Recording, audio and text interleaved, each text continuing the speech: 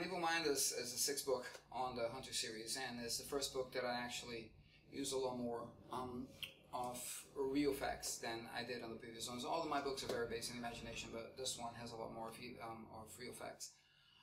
Basically, is the same thing as a story about a serial killer, but there's a lot of differences on this one.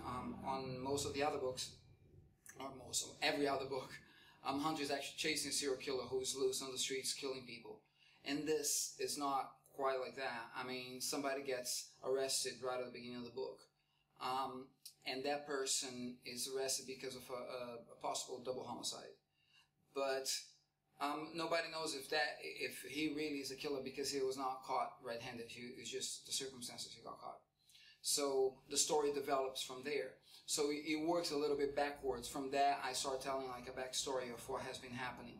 So it's very different from the format that I use in all the previous books. For that reason, the main reason is not Hunter chasing a serial killer who's on the loose, killing people everywhere.